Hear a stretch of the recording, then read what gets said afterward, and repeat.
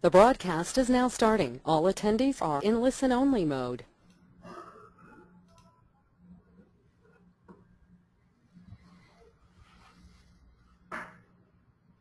Hi everybody, we're going to begin in just a quick moment. So as more people sign on for today's webinar, so just hold on tight.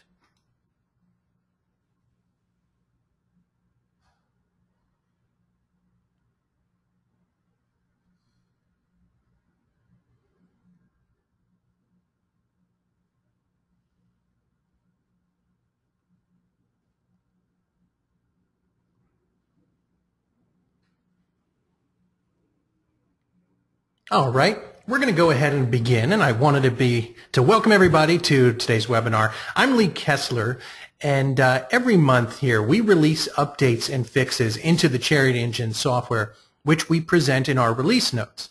And we alert you to the release notes and some of the most interesting updates on the splash page when you log in. If you're looking at the screen on the top left, you'll see a version of what that looks like, and it's probably how you signed up for this webinar. In this very quick presentation today, I'm just going to walk you through the top 5 coolest new features and updates in CharityEngine's Frogger and Galaga releases. Now, if those names sound familiar, it's because we internally name each of our release cycles after famous arcade games. That's what happens when you work with developers. So if you have questions about these 5 or any of the new releases, feel free to ask them during the questions button, using the questions button in the GoToWebinar menu. I'll go through the 5 and then we'll get to the questions about these or any of the new features when we're done. So the release date was 4/16/15, April 16th for Frogger and Galaga. And the top 5 we're going to be discussing today, which you may have noticed, are the ability to upload photos to display on a contact record, the fact that secure force connection and ADA compliance are now default selections when making a form. The third is searching by ID or name will now default the date range filter to all. And that may sound confusing, but I'll show you what I mean, and I think you'll appreciate it. We've cleaned up the order of fields for add a new person, and I think you'll see some of the benefit there. And lastly, we've added a pop-up countdown during session inactivity, which is a security feature, but also a user benefit feature. So as we go through here, let's start with what we have here. Now, just explaining monthly releases of features and bug fixes.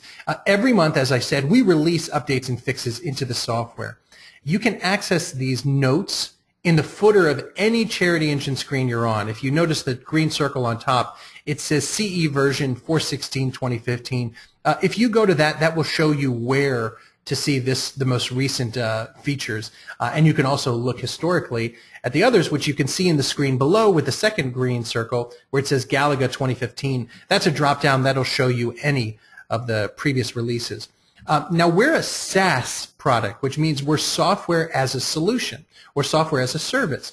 And we update your software via the cloud without forcing you to do a download or a restart, which you might connect with previous experiences using software. And again, you can see the releases by searching there. So here are some of the cool ones we think we've put out this month. The first one is one people constantly talk about, and I think is really cool, is the ability to upload photos to a contact record.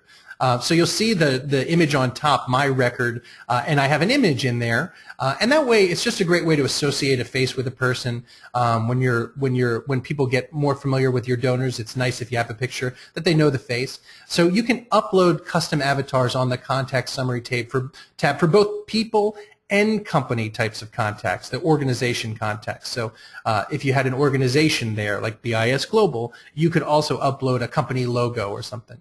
And to do that's very, very simple. On this image below, you see what it looked like before I inserted my image. And there's a blue text that says Upload Image. So on the contact record, you just click Upload Image. You choose the file from your desktop computer, your PC, or your laptop, and then you click Upload, and that will put the image directly in there. So great little feature.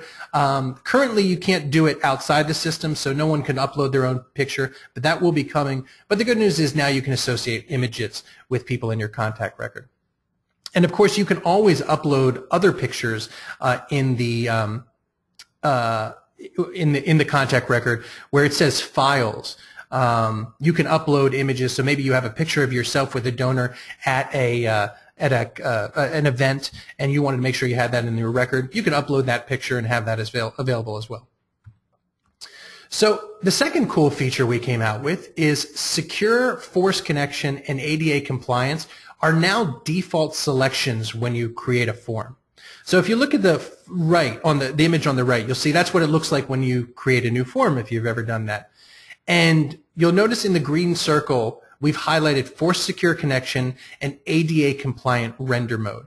Those are default, which means anytime you create it, if you don't select those, they will automatically be created with those criteria. Now, what are they?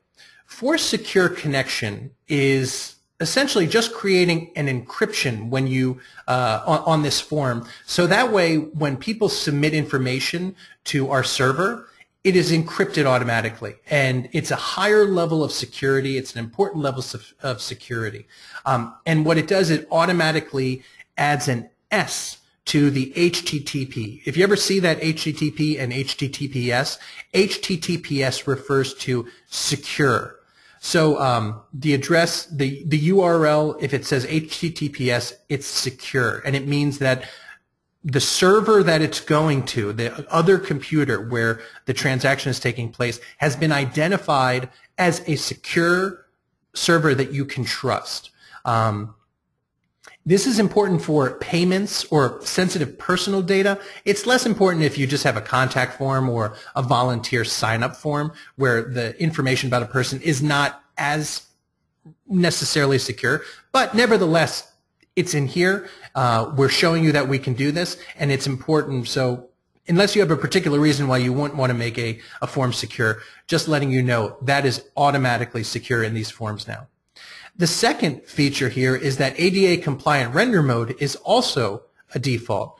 And ADA compliance render mode provides individuals with disabilities an equal opportunity to access websites in accordance with the American Disabilities Act. So by virtue of this button being selected, your forms will comply in relation to the functions provided by the forms. There are things that ADA would require in a website that aren't part of our forms pages, so we're not adhering to it. It's not necessary, but everything that we do need to do is being taken care of in this form.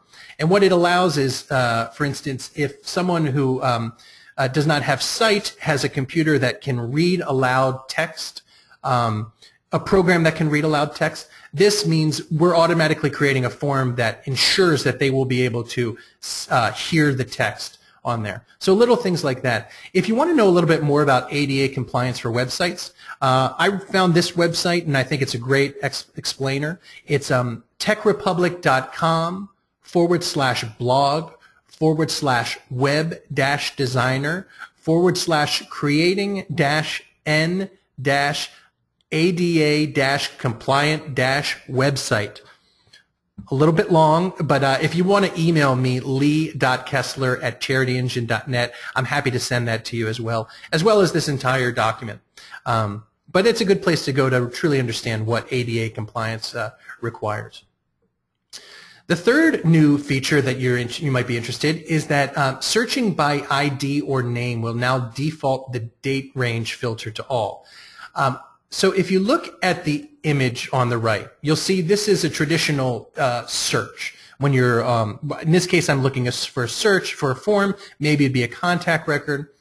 In the top circle, you'll see it says name professional services. So I'm looking for a form where somewhere in the title is professional services. I could also search on the bottom left. You see ID, where it would, if I knew the ID number for the form or a contact's ID, I could type that in there as well to search. What we've done here now is the image on the right, and it's sort of the circle on the third circle on the right where it says dates all. Now when you search for a particular form by name or ID number, it will automatically search all. And the benefit there is that if you know the system well, you know that dates give you a lot of searchable ranges. Last week, last month, quarter to date, and so forth.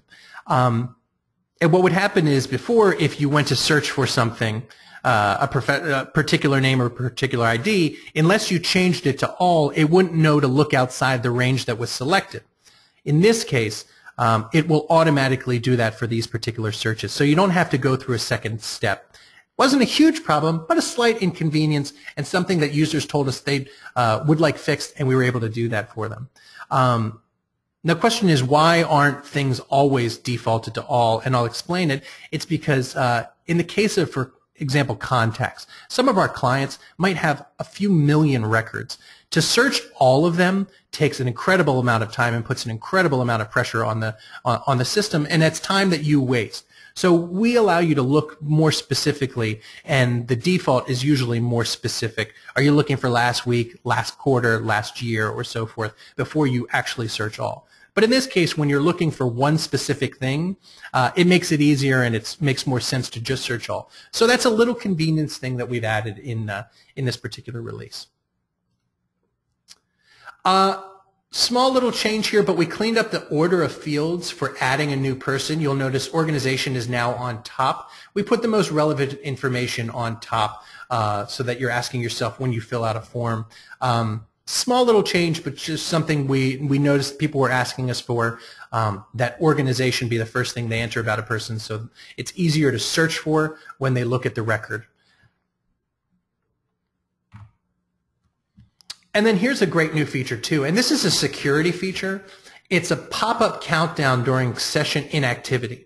CharityEngine is built that for security purposes, after 15 minutes, or you can actually set that time, but we usually make it about 15 minutes of inactivity, the user session times out and re-login is required. And that's so if you're on a page and you're looking at donor information, you walk away, after 15 minutes it'll cut you out, and that way, again, it's a security feature, so no one can come along and get into your system. Now, one of the great things we've added here is a notification pop-up that warns you and provides a 2-minute countdown that you're approaching your session timeout. So that way, let's say you're sitting you're doing work on your computer, you're entering a lot of batch entries, and somebody calls you and you get distracted, and all of a sudden it's a 13-minute call. Well, this will pop up and say, hey, just a reminder, we're about to expire. Do you want to stay logged in? And that'll give you the chance to do that. You won't lose the pertinent information. Now, if you do log out, great new feature in CharityEngine is when you log back in, it'll take you directly to the page you drop off of, so you don't have to go back through the dashboard and find it. If you're working on a particular page or record, it will keep you on that page. However, if you entered information during that time period, for instance, batch entry of a lot of like credit cards, that information, because it wasn't saved or updated, it won't be included. That's why we added the session expiration warning. So it's a reminder that, by the way, if you want to keep this data, you may want to remind us that you're still here. Things like Pandora, if you ever use Pandora, sometimes it'll ask, are you still listening? Same type of feature, but it's a great security feature we've added. And lastly, it's just that we've added a bunch of new videos. So if you check out in the how-to videos in the Help Center, we've got some new videos. You may have seen them already, but a number of people haven't. And just to let you know, there's an asterisk next to some of them, and the asterisk indicates that the videos are longer form training videos.